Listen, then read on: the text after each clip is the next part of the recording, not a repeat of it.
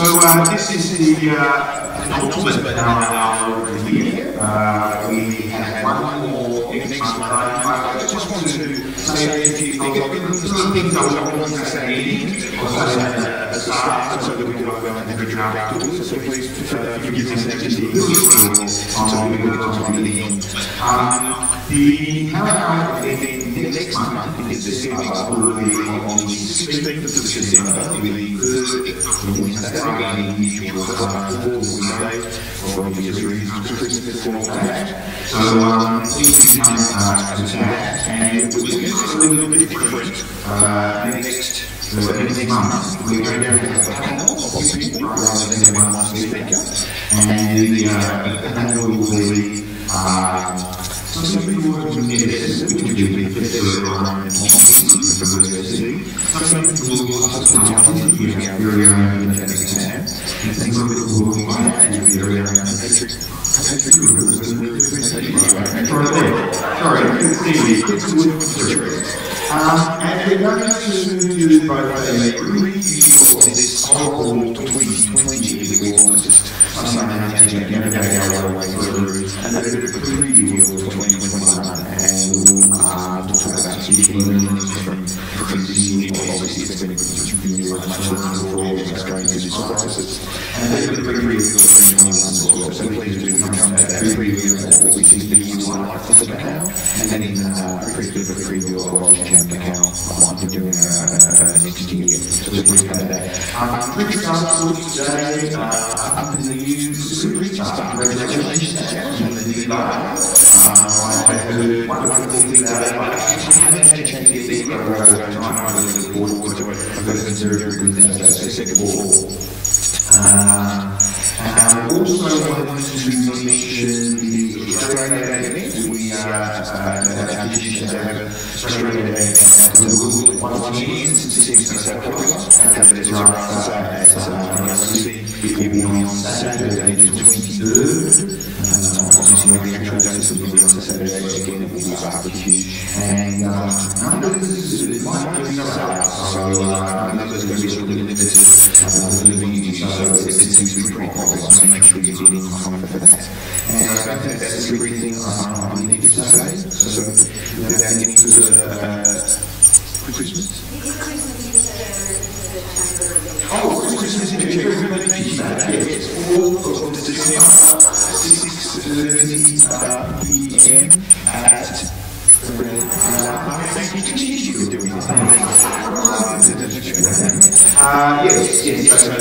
All of the level canvases either hand-cham, AustCham, Regis, hand-cham, and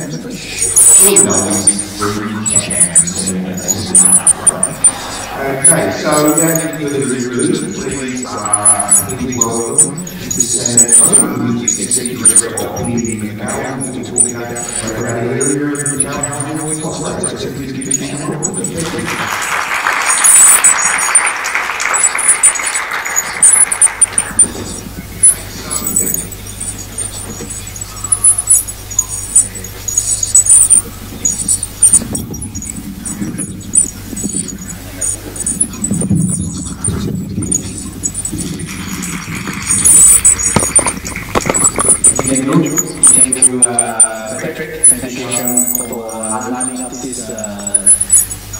Presentation time for me to share my experience in the knowledge of debate. Now, it's actually a lot of people and the government is pushing forward for the Great Debate initiative by the central government and Macau government.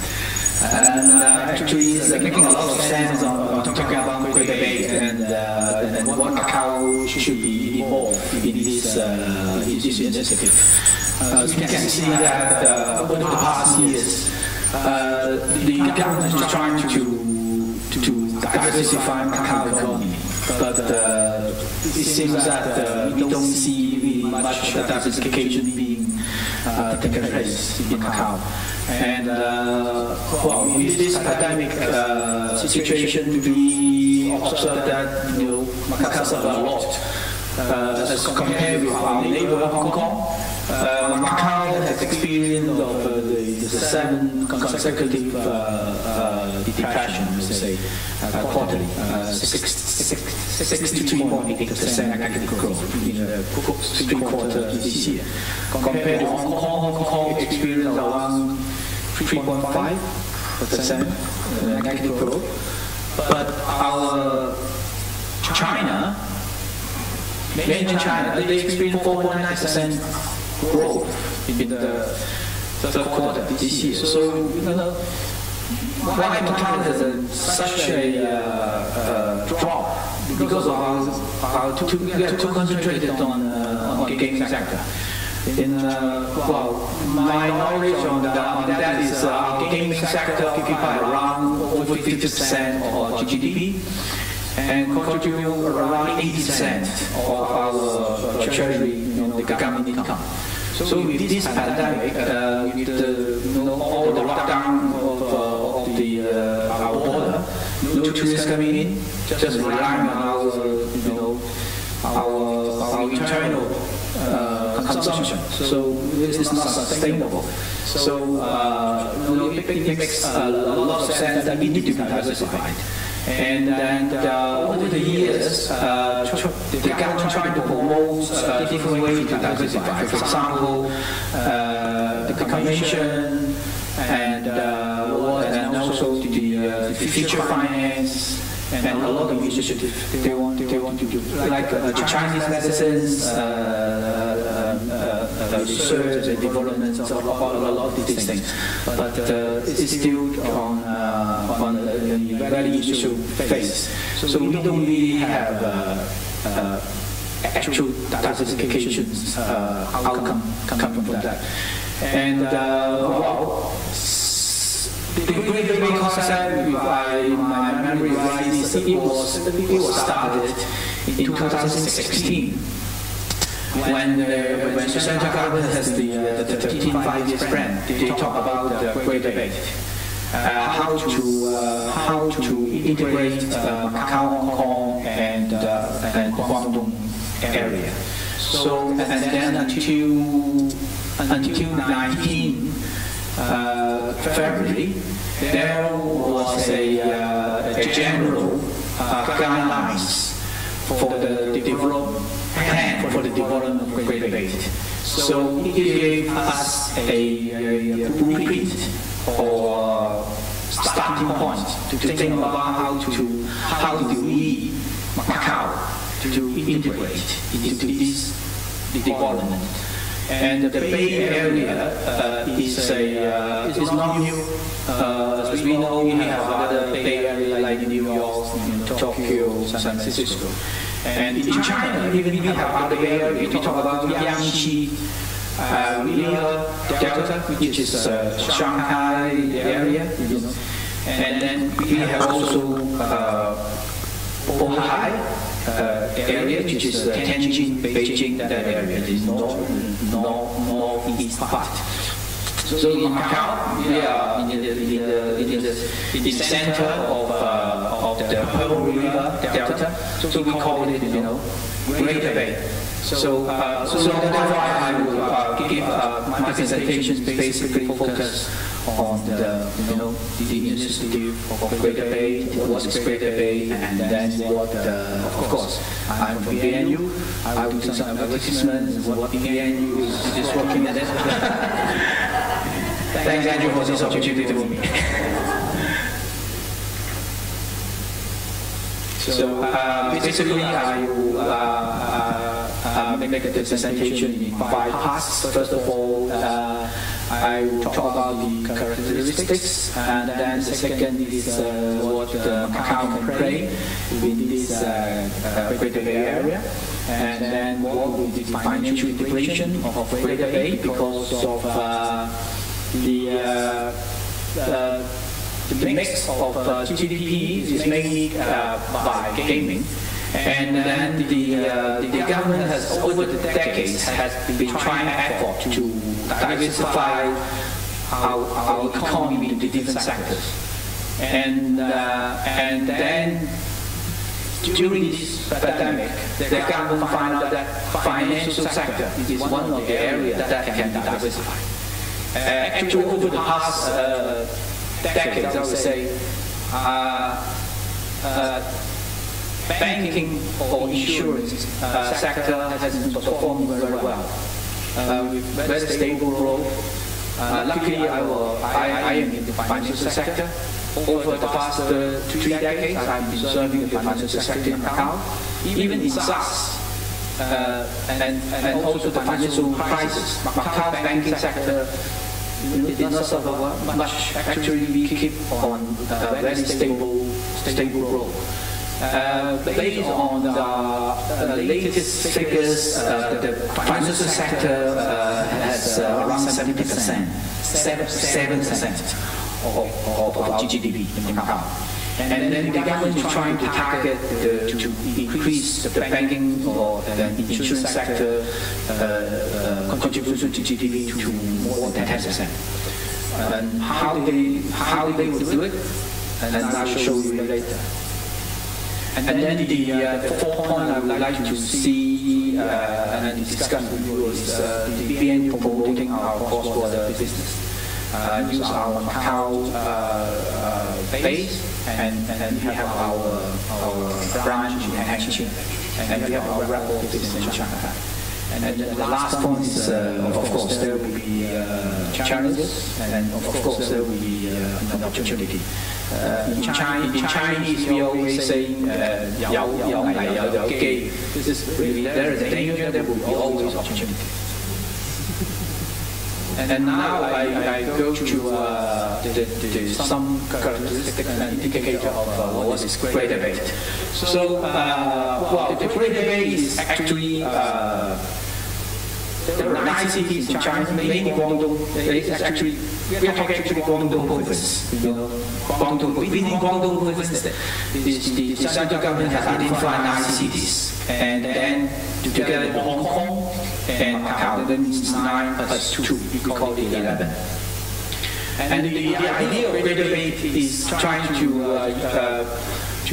integrate these cities based on their strengths, based on their competitive advantage, as a mix in order to have better development in our modern advanced manufacturing and technology innovations and tourism leisure.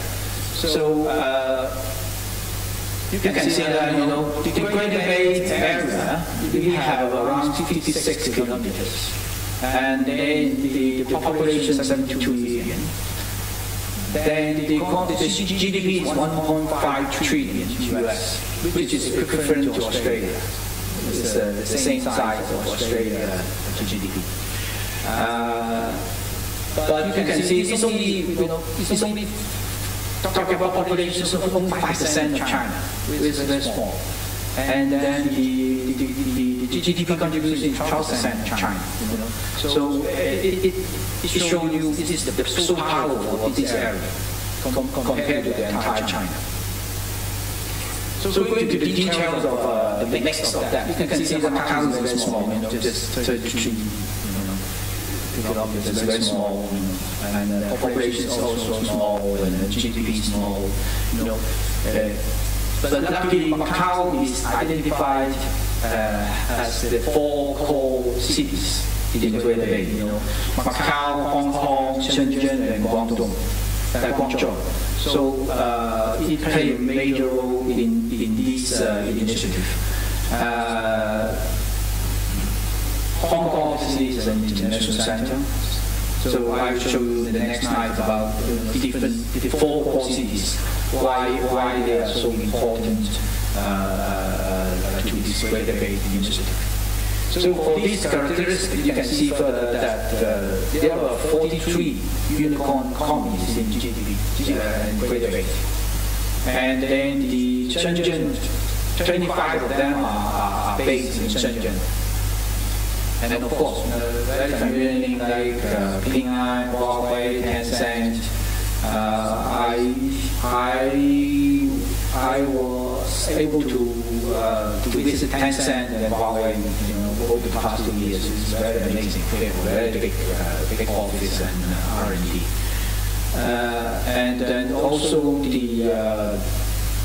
even though the Macau is the smallest city in terms of our size, but we have the biggest GDP per capita because of our population small. But I think we need to review it again because we have a drop of our GDP by 63.8 in Q3. But we have a lot of opportunity going forward. Then, looking into these 4 major core cities, and Macau is one of the major cities with the assignments to for one center, one platform, and one base.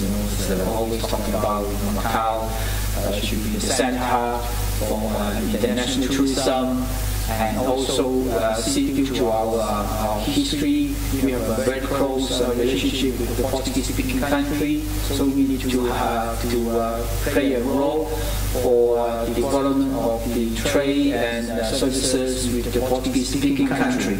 And then BNU has to be in it because BNU is the only one bank in I would say in the world that we have this connection with the Portuguese-speaking country. Then the third one is the base of multiple culture society. Of course, Chinese culture is the main theme, but of course the other culture should be involved in it. And Hong Kong, everybody understands it's an international financial center, logistics center, and Shenzhen is now not an industrialized city. It become very innovative. It's very service-oriented, technology hub of China or even of the world. Then Guangzhou is the capital city of Guangdong area, so I think it's also played a major role as a logistics center. So Macau, is out of these 180 economies, Macau ranked 35 in terms of economic freedom. And actually, Singapore ranked first, Hong Kong ranked second, and Australia ranked fourth. and Macau was okay, still ranked around 9 among the 42 economies in Asia Pacific. So Macau financial sector also is my sector, banking. It's going very stable. The total assets has been increased from 140 billion to 2 billion. I would say 2.2 billion this year. The 2 billion is last year. Actually, this year continued to grow. You cannot imagine. Over the past, since the pandemic started in January, February, the loan, both loan and deposit growth, very stable in Macau. And we don't see much bad debt situation. And that's why I say that the total asset of the banking sector is 2.2 trillion nowadays. And Macau also has another advantage. Everybody knows that we can line up as a connection for Portuguese-speaking country and China. And we are a free trade port, even though we don't have much to export. Before we have a lot. Before Macau is a manufacturing base, garment, textile. Due to the WTO, no quota systems, basically no manufacturing sector in Macau. The only manufacturing in Macau is food and related industry. And we don't have a foreign exchange control like Hong Kong. We are a market economy, free market economy. And then our custom is efficient. Our tax is the maximum corporate tax is 12%. So relatively, I would say in Asia, it's relatively low. So another role of Macau in this Greater Bay Initiative is the government is trying to develop the financial sector to promote the integration of Greater Bay. One of the initiatives is the AMCM, the Monetary Authority of Macau, is trying to take 2 years to set up a central securities depository. And also to develop the security market denominated in renminbi. And also they want to promote to the mainland enterprises about issuing bonds in Macau, particularly bonds denominated in renminbi, because they want to develop Macau as a center for renminbi trade. And the renminbi clearing center is also, for the Portuguese-speaking countries, is also one of the initiatives the Macau government want to do. 2 years ago, I went to Africa, basically 3 countries together with Marcia and then the Monetary Authority of Macau to promote Macau as the renminbi clearing center for the Portuguese-speaking country. So we pay visit to Angola, we pay visit to Mozambique and Gabon. So we talk to the central government and also the central banks about what we can do here. Also, the financial leasing is one of the initiatives that the Macau government want to develop. Why financial leasing? Because the leasing industry in China is very developed very fast. Because the economy don't need to borrow a lot. They can make use of the leasing, financial leasing, to start or to invest in their production. So, and then also China has a lot of excess capacity. They want to export this excess capacity to overseas, particularly those Portuguese-speaking countries. And then they want to put this business in Macau. to help Macau participate. So, for financial integration, so one of the areas why financial integration is to help China to promote the use of renminbi, to help the internationalization of renminbi. So you can see that we have a lot of mobile payment, cashless initiative. Actually, last month, China already started the digital currency, and then they call it DCEP, digital currency e-payment. And then what I know is the local government put up 10 million. Just that kind of lucky draw. People can get maximum 200 per package. No, 200 renminbi. So people randomly get 200 renminbi, digital currency, and then they can spend in stores, and then it works very well. And now it's actually a pilot city like Shenzhen, Beijing, Suzhou, and I forgot another city in the west. So they're doing it now. This is very easy. I had experience to share with those people in China. And then the bank, they have two accounts. They can convert one to one the renminbi into their digital account, and then they can use the mobile phone to make payment with this currency. So it's backed by the government.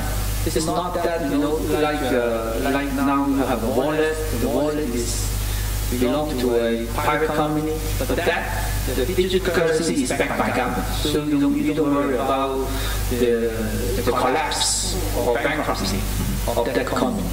But of course, I always make a joke. Because other companies, when they promote the wallet, they will give you some about red pocket, some promotion. But for this, no, they don't have.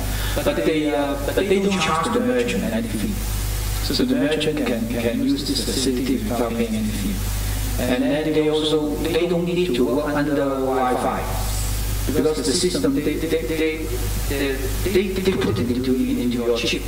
Then you don't need to have a Wi-Fi connection to make the payment. So they are working very well, and they can track each single renminbi where they go. So it's a lot of implication to Macau, because a lot of movement of money flow between China and Macau is still on the ground. I don't know in the future what happens. So our friend Joe and Kate, they have very developed very well. Actually, I would say that the pandemic is like a catalyst to speed up our process in mobile payment.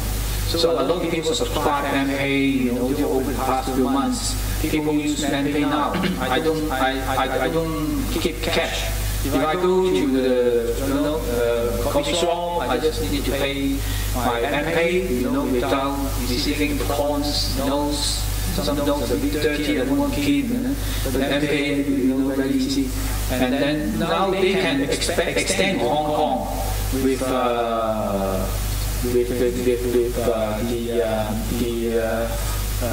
Hong Kong provider. They can in future, maybe next year, they can. I don't know. Maybe we can use MPay to make payment in Hong Kong, restaurants, shops, and then this is also the future development that digital currency maybe one day will happen in Macau. Now we talk about another integration about the bond market. What I mentioned earlier is now because the government initially talk about the future finance. People always ask about what is future finance, and what I know what future finance is financial leasing, wealth management, but it's nothing new. But the government saying future finance, and a lot of people asking what is future finance. But now, and then the government also study to have our security, exchange center in Macau. So now it's more clear that the government wants to develop the bond market. And the 2 years ago, they approved a license to MOX, the Zhonghua Securities Trading Company, which is backed by Banco Group, which belongs to the state council. So they facilitate issuing a bond, custodian of a bond, and registration of bonds. But now the government wants to develop the bond market, and with better infrastructure in terms of hardware and software.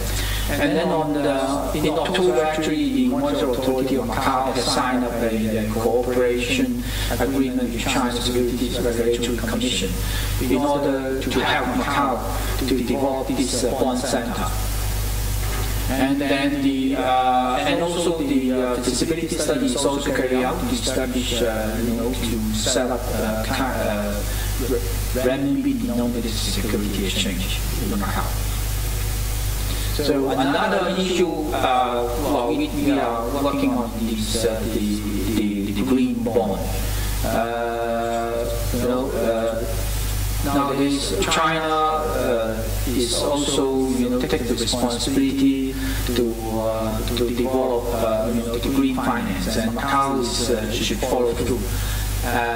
For develop the green bond, Macau does not have a standard for green finance. Hong Kong did. Hong Kong has.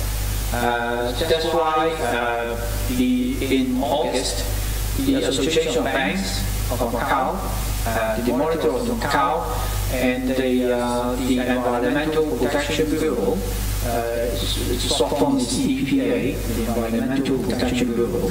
Three of them have signed an agreement to promote the green finance. We can use whatever the international standard with certification, then we can issue green bond or green finance.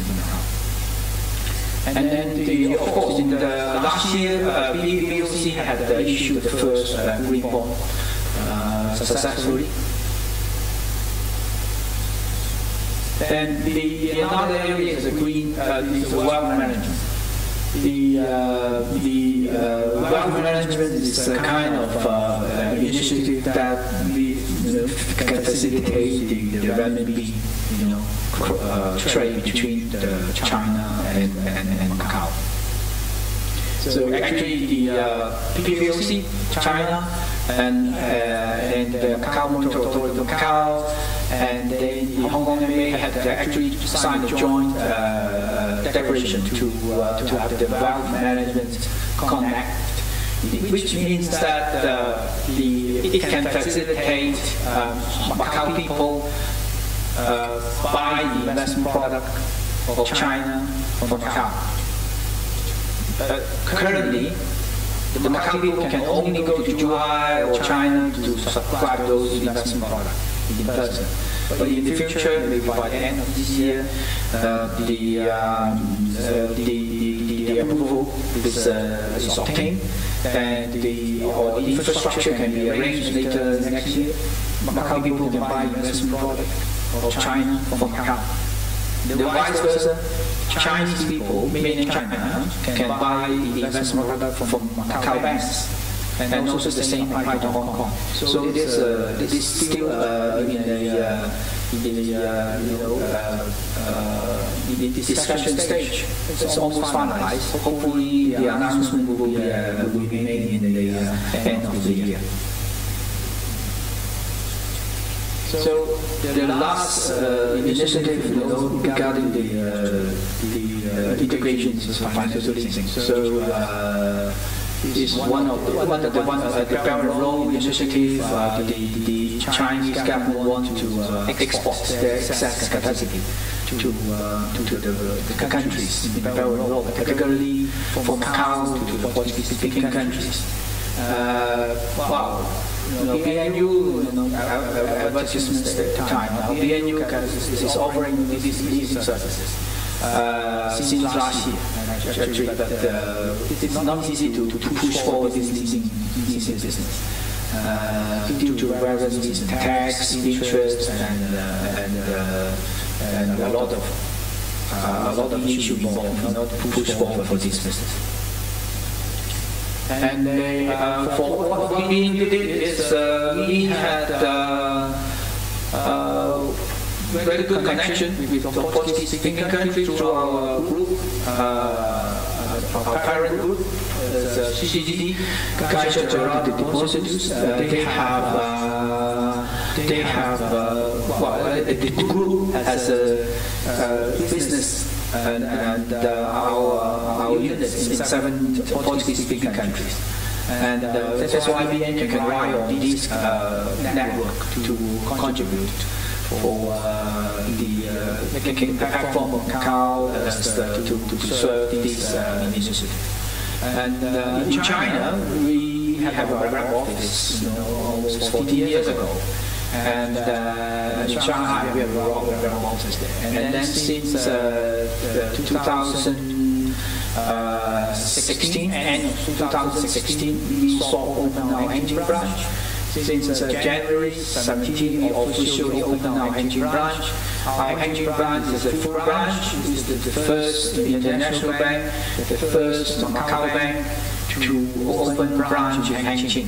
And then it's also the first foreign bank can trade renminbi, can lend renminbi in the first day of operation in Hangqin. So we are serving our Macau people, our Macau company, for development or for their business or their personal investment in China. Vice versa, we can help the Chinese company to promote the business or to develop the business in Portuguese-speaking country. And our branch, we have our unique position. BNU, because we established in Macau since 1902. This year we celebrate our 118 years anniversary. And also we are the no-issue bank. We just granted by the government for another 10 years and no printing rights starting from October. And then we also have we can have provide our service to our Hangqin network to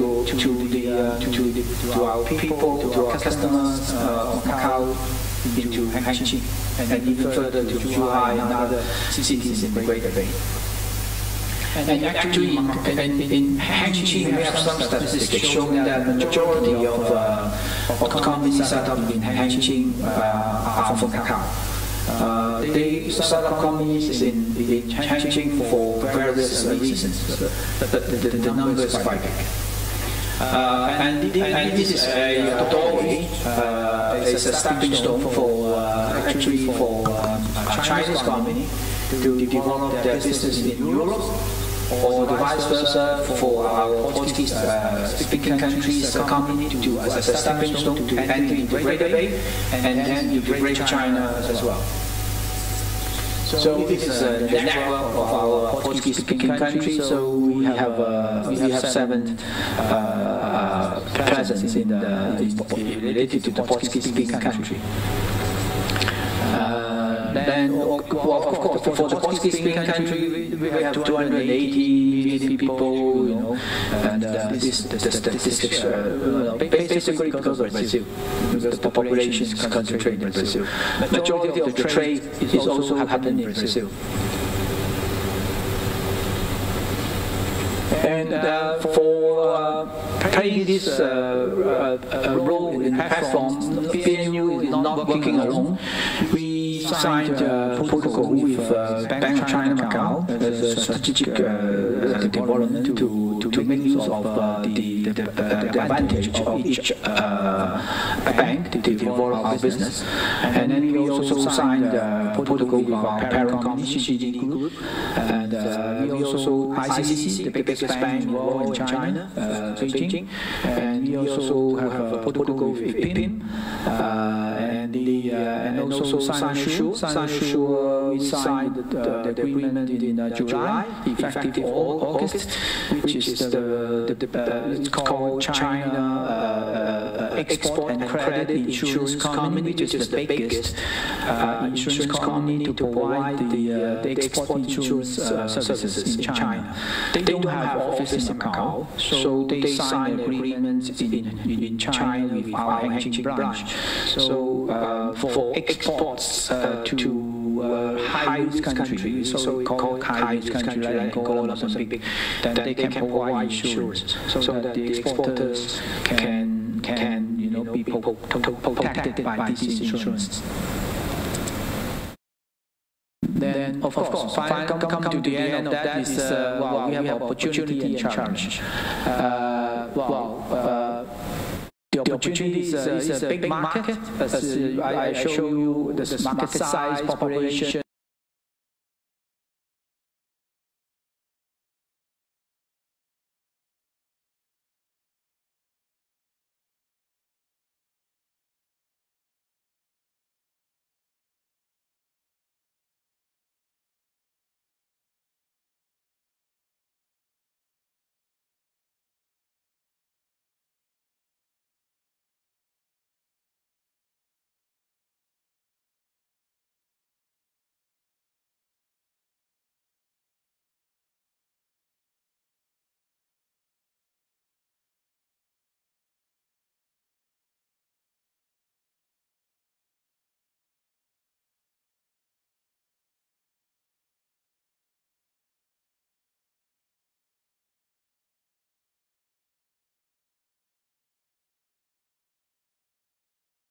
The development of Greater Bay, then you can develop further into the further inland of China.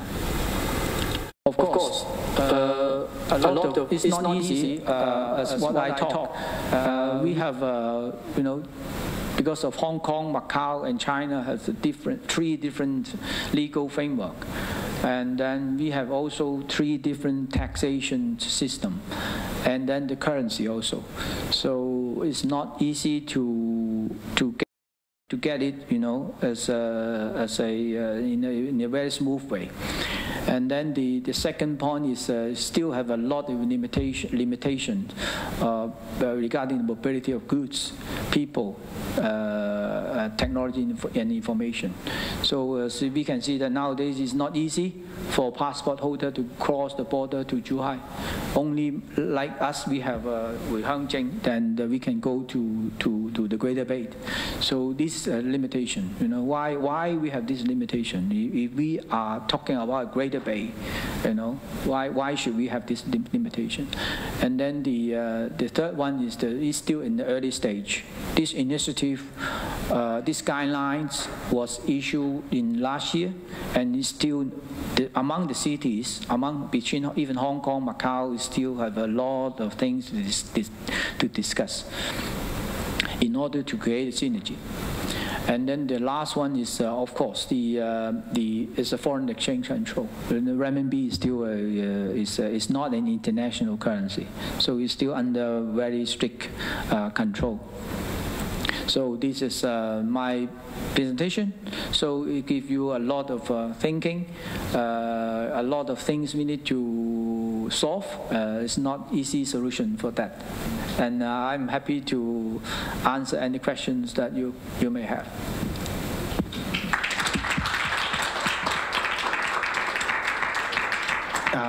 Thank you, Sam. Super interesting presentation. I've got 4 or 5 questions myself, but I think you should open it up to everybody else first, and we can hit mine if we run out.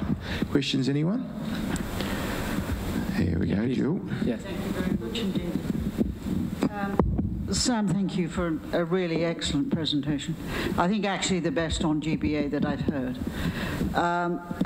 we know that you are indeed in Hangzhou, but does the bank plan on going into the other 9 cities? Okay. All right, that's number 1 question. Okay. Sorry. Yeah. Number 2. Okay. Is real estate. Do you have any views on property and also labour leaving here and going working within GBA?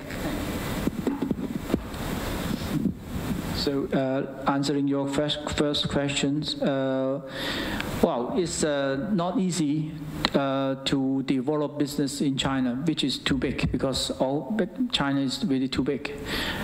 For the size of us, we are not able to compete with the 4 major banks in China. That's why we need to be very strategically think how we can extend our services. So for BNU, I cannot say for other banks, but for BNU, our core business is in Macau. We have been developing our business BNU in Macau. So we serve our community in Macau. We have around 250,000 CIF individual customers in BNU. The active one may be around 200. So we are serving, around 45,000 payroll customers. So, and we have a lot of SMEs with BNU. So our initial idea to develop Hangzhou branch is to serve our customer in Macau, because they have the need to buy properties, to invest in the nearby city like Zhuhai, Zhongshan area, and also some SME want to develop their business in Zhuhai. That's why we open a Hangzhou branch. But if you go further to other cities like Dongguan, like Huizhou, for Huizhou, I take 4 hours car, not train. 4 hours. For Dongguan, 2 hours. Also, we talk about 1 hour traffic, by train, If by car, not easy. That's why people talk about that Macau should serve the western part of the delta, not the east part. So we should serve our western part. So that's why we are not so aggressive to develop our network in all cities. So we should first look at our portfolio to serve our customers best. Of course, let's see what happens in the future. If our customer like you, if many of you want to develop further into Dongguan, to Huizhou, Shenzhen, we will go through. It is one of our agenda to think what will be the next step for our China strategy. We start in Hangzhou. So for the second one, I think more people, I think a lot of opportunity for Macau people to diversify their own career, I would say. Macau is too narrow. Sorry to say that, Professor, because we have so many universities, we have a lot of students, graduates, but when they graduate, then they can't find a very, ideal job. Either go to government, banks, casinos, hotels, what else? No. So I'm sorry to say that, Macau, we don't have international companies. We have, but not many. And but Greater Bay is different. In Shenzhen, we have 1,500 listed companies. We have, top 100 Fortune companies in Shenzhen, in Guangzhou. Why not our young people to develop their career in China? And of course, buying property is their own choice. Okay, so I think, of course, buying property in China is one of the good investment. The guy I don't see is keep very stable growth, particularly in Shenzhen. In Shenzhen, I paid visit to Shenzhen 2 weeks ago. They said that the highest price is approaching 200,000 per square meter. At average around 150,000 RMB per square meters. And the one in Hangqin is Sundak property. It was sold at around average 50,000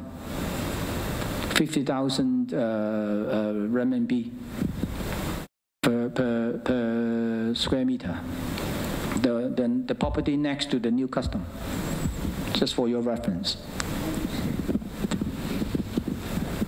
There's Kit. Thank you, Sam, for a very wide-ranging and diverse presentation. I enjoyed it. Your competitor, HSBC, may be the world's local bank, but I think BNU is the bank of people's hearts. Thank you. Thank you. My question is three-pronged, really. Where do you see, as a banker, the financial hub, the logical financial hub? Okay, second thing is the bank strategizing for the enormity of this 15-block nation trade bloc, including Australia and New Zealand and Japan? And thirdly, aren't the connections with Portuguese countries, the Lusophone countries, largely strategic rather than financial? Well, I never look at Hong Kong Bank as our competitor. Actually, they are too big, and we are a small bank. In Macau, they have very big, giant. We have our competitive edge. So we are in Macau for 118 years, and small is beautiful. So we can turn around easily, and then we provide more or less the same services. Of course, look at our customers' need. We deliver the product to them. So for the financial hub, I would say that Macau is still a long way to go, because if you want to develop the bond market, it's not only the bank to involve. We need international investors. We need rating agency. We need professional accountants. We need a lot of other sectors to be an integrated ecosystem to develop this the financial hub. Hong Kong cannot be replaced overnight. It's difficult. Macau is not going to compete with Hong Kong. I think the government is not ask Macau to compete with Hong Kong. We just provide something they don't have, or they don't. It's too small for them. Okay, let's do it. So something like that. So for Macau, the central government want Macau to play a role in help China to develop our renminbi to be internationalized. And also the bond market is one of the area that we can help. So we can help those enterprises in China to raise funds in renminbi and to develop their business activity in China. And then in the long run, may take 2 years' time to set up this infrastructure by AMCM. Then hopefully we will have international investors to come in to buy those bonds. And then we have international rating agency from nearby Hong Kong. And we already Big Four there, accountants, audit firm in Hong Kong. And also they have very good teams in Macau. But we need more people, professionals, so that our graduates in the business school will have more opportunity to develop further. And then for the Portuguese-speaking country, I agree that it's not easy, because I would say the only feasible way, of course, I will advise customers to invest in Portugal, because Portugal is part of Europe with very well developed legal framework, and in Euro, So if you go to Mozambique, Angola will be quite difficult because of the currency control. It's not easy, but we have the duty to promote this, and it's not an easy task, Professor. But we are trying our effort to do it, because in the world only CGD Group has 7 presence in those 7 countries, in those 7 Portuguese-speaking countries. So did I answer your questions?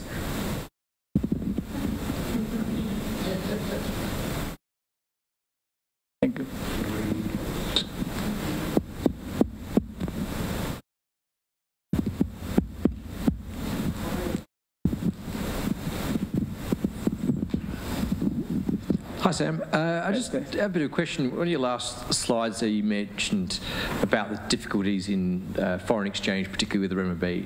Yeah. And by opening your branch in Hengqin, has that enabled you to start to peel some of those layers away, or is there still going to be issues moving forward? No. Actually, our branch in Hengqin need to follow the rule of PBOC, the People's Bank of China. They have a very strict control in renminbi.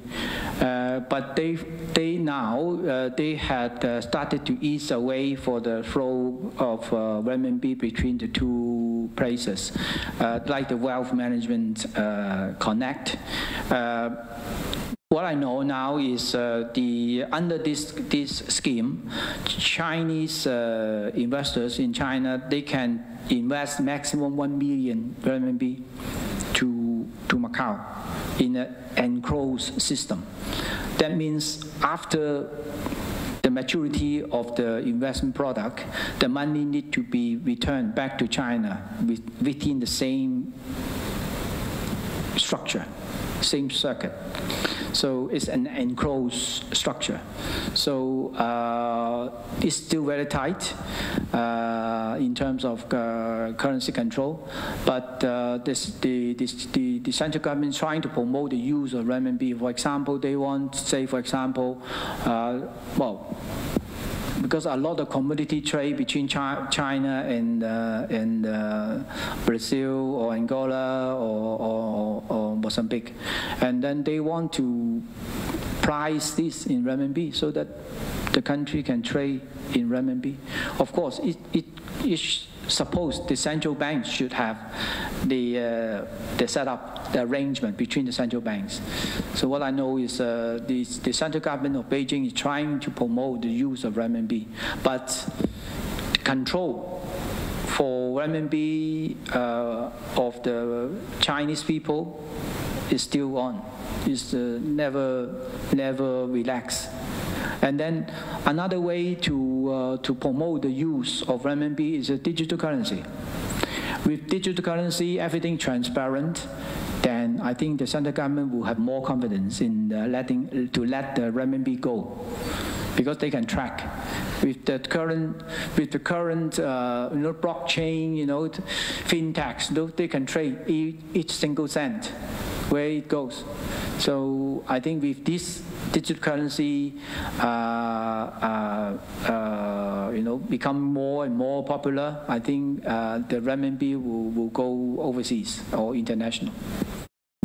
That's my guess. Well, I mean, you can throw a dart at the dartboard the way we're going at the moment, and you still won't get it right. Second part to that, I mean, Hong Kong traditionally has been a very big financial hub and a holding centre for international companies, particularly ones that trade into China.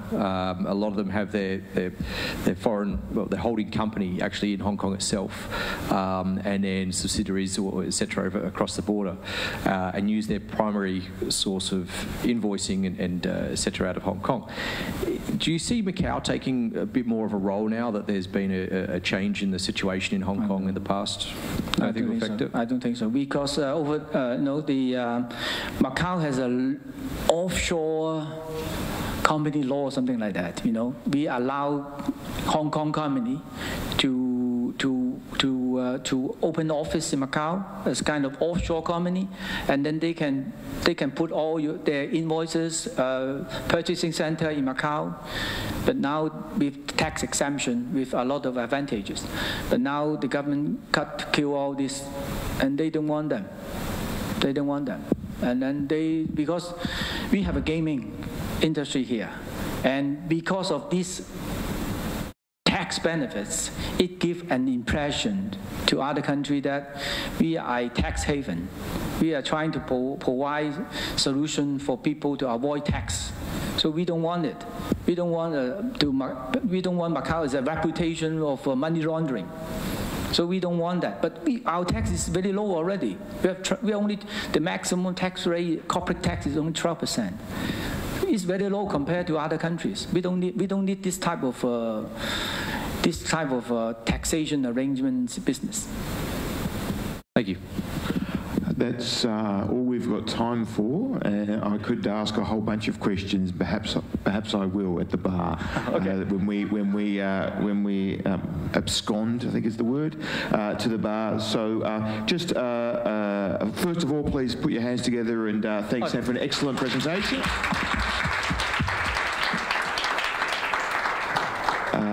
The fact that we've run out of time is a good indication that it was well received. I thought it was a very good presentation. It had just the right amount of information and leaving us wanting some more. Two very quick things in the last minute that I've got is that you've all been the beneficiaries of AustCham Macau's very generous pricing structure on the Power Hour this year, and there's been no charge, been free of charge for both members and non-members. The board's decided that we better look after our members, so there will be a small fee beginning for non-members only from next year, still free of charge for both members and non-members on the 16th of December, so please do come along to that. Of course, if you want to become a member of AustCham Macau, if you're not already, we'd love to have you. auscham.mo, go check out the website and all our events. See, I also have to do advertising. Please check out our upcoming events are all there, and if you want to sign up, very cheap, very good value. That's all that, and as I say, look, I'm definitely, if you can make the bar, I've got a couple of questions I'd love to ask you, particularly about capital flight between Macau and mainland China. So thanks very much, and bang on 7:30, and thanks for coming, and we'll see you on December the 16th, or before that, December the 4th, for the Interchambers Christmas party, which if you want the details, you can go to AustCham Macau's website. Details are there, as they are on the 4 other chambers, our friends that we're doing it with. So thanks very much. Good night.